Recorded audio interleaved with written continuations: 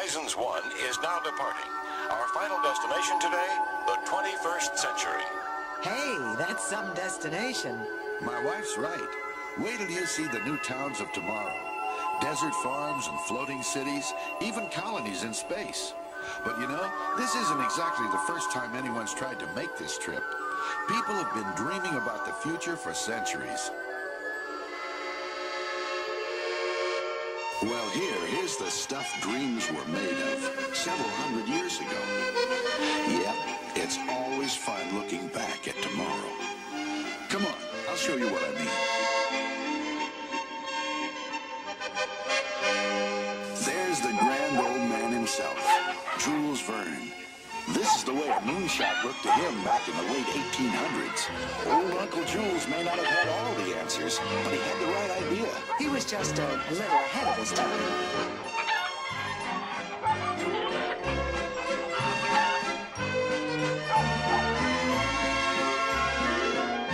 You know, people have painted some pretty fantastic views of the future. And some pretty mixed up ones, too.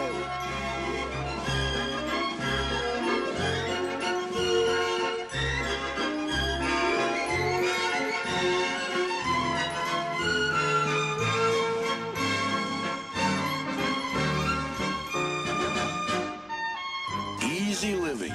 It's always been just around the corner.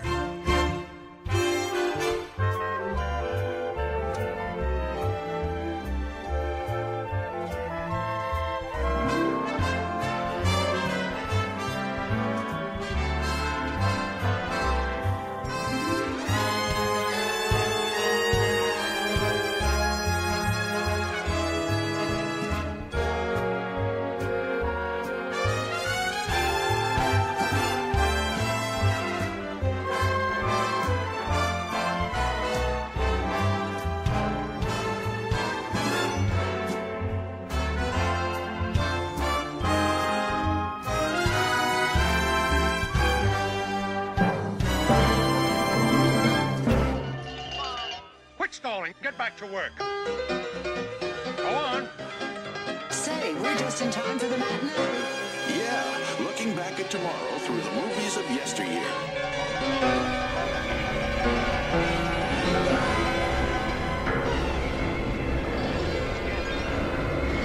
With no driving responsibility, the families relax together.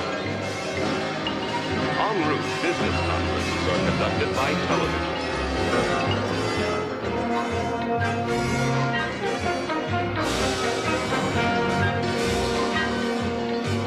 On entering the city, the family separates. Father to his office, mother and son to the shopping center. These new forms of vehicles will bring about special purpose.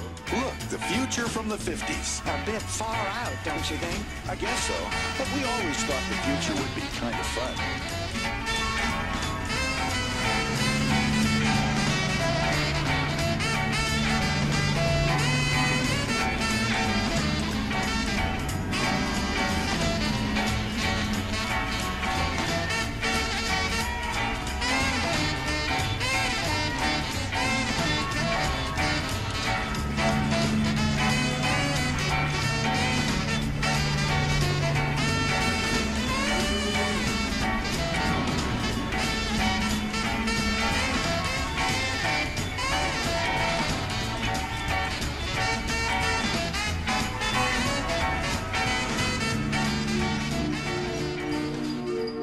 I suppose people have always dreamed of the future.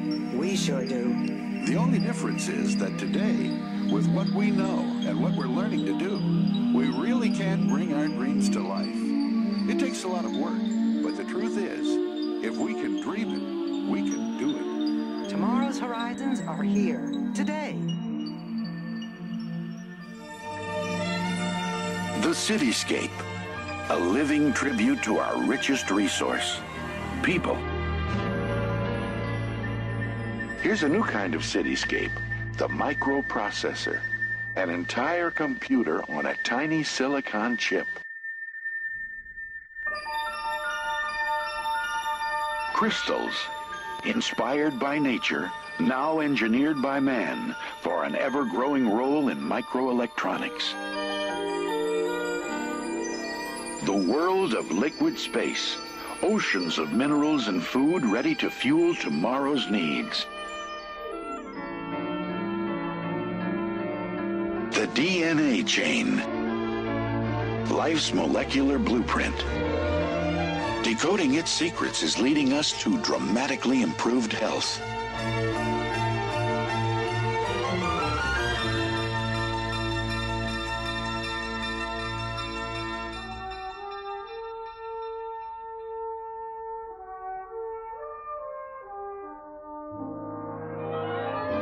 The sun.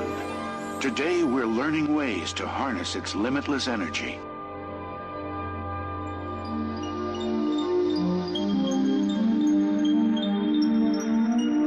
What you've just seen are the building blocks for the future up ahead. And while it may look fantastic, remember, it's all possible. That's right. And we ought to know. We live there. Come on, take a look at 21st century living. On land, at sea, and even out in space. But let's start off at our place. She's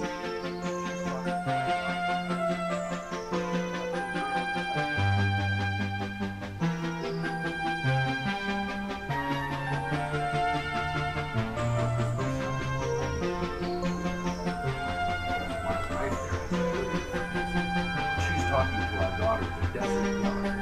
That little girl and her husband. Like music.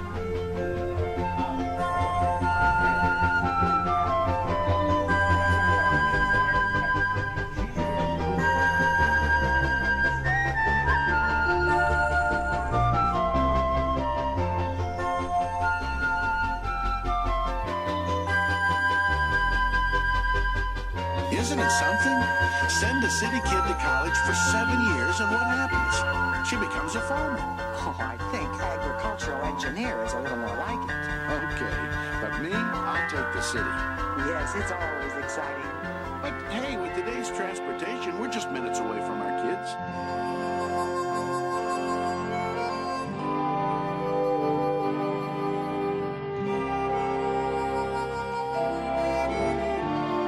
Look at that, will you? A few years ago, this was all barren desert. No crops, no irrigation. Quite a transformation. Stand by.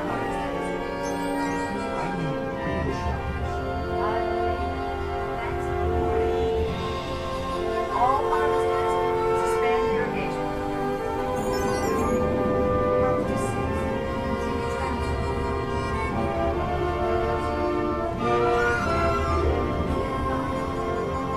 You know, this really makes me proud. And you wanted her to go to law school. But do you suppose they ever miss the fun of the city? Well, I think they get their share right here.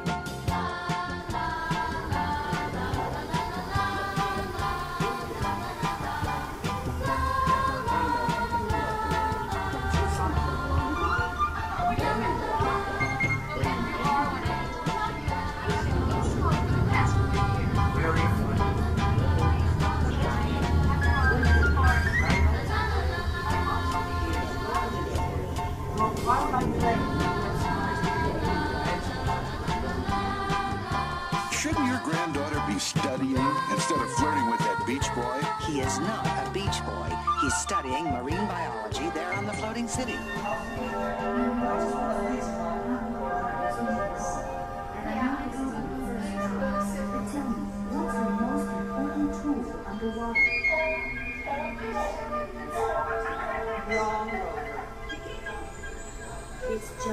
Floating cities, they're amazing. I mean, whole new industries have developed in them. And under them, mariculture, all sorts of marine mining, fuels, energy. And fun. Remember fun? I'm serious. Well, so am I. Floating cities have opened up whole new ways for people to enjoy their lives, as well as their work.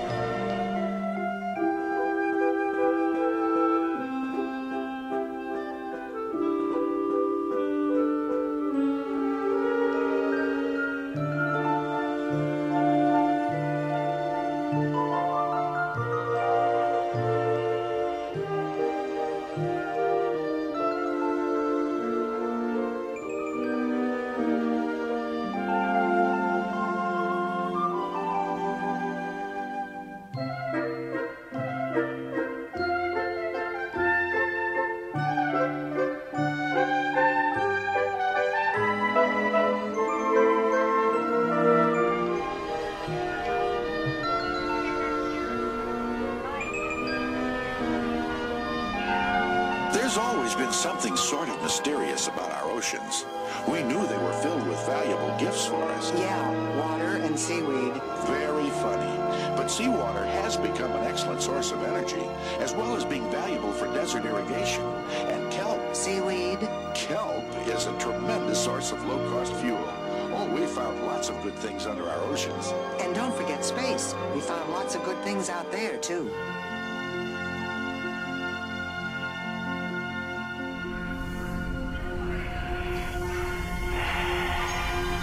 These space colonies are out of this world. Let's take a quick look around.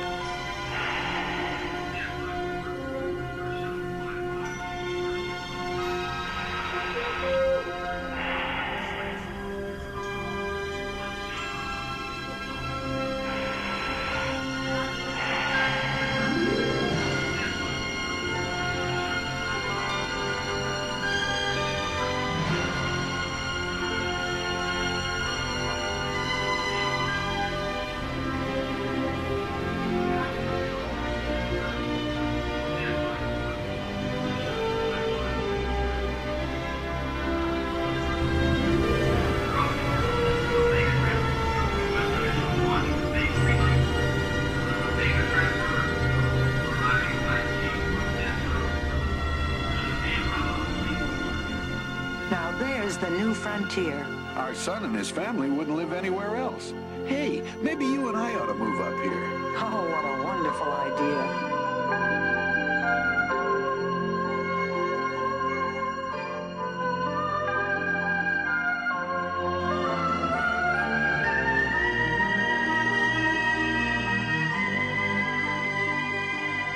Now there's my speed. Sports and exercise in zero gravity. It looks like fun. It is once you get the hang of it. Hey, Mom! Mom! What is it, Tommy? Look, Mom, I'm flying. Why don't you try? I don't know what I'm going to do with you. Don't let go of Napoleon. We don't want to lose him. Hey, Mom, what if he just floats away? He won't. Hey, Mom, what if I just float away? Then your father will get you as soon as he manages to get your shoe. Oh, now that's really lovely. Practical, too. Just think, materials from space for all kinds of industries back on Earth. And that's... Uh-oh.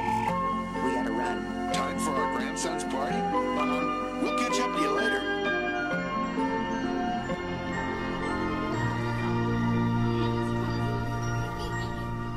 Happy birthday to you. Happy birthday to you. Happy birthday, dear Terry.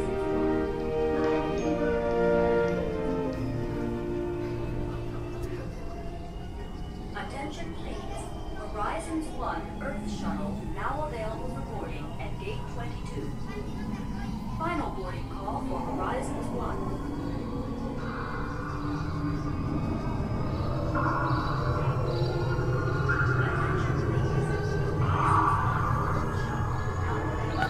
Attention Horizons passengers.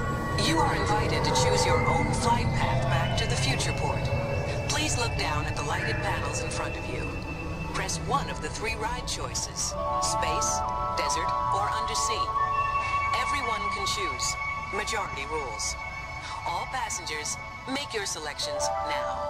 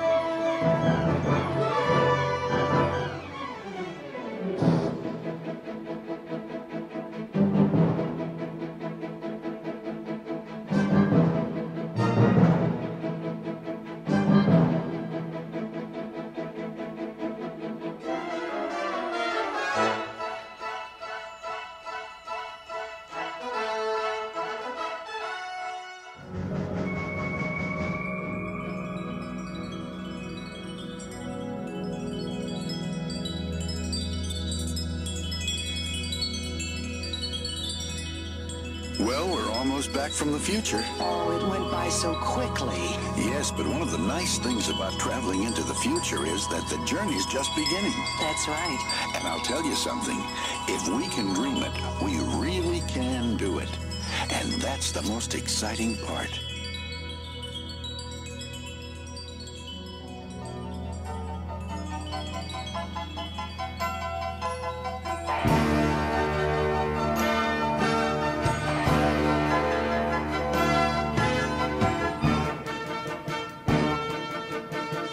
From all of us, thanks for exploring horizons. Now, please take small children by the hand and watch your step onto the moving belt. The belt and your vehicle are traveling at equal speed.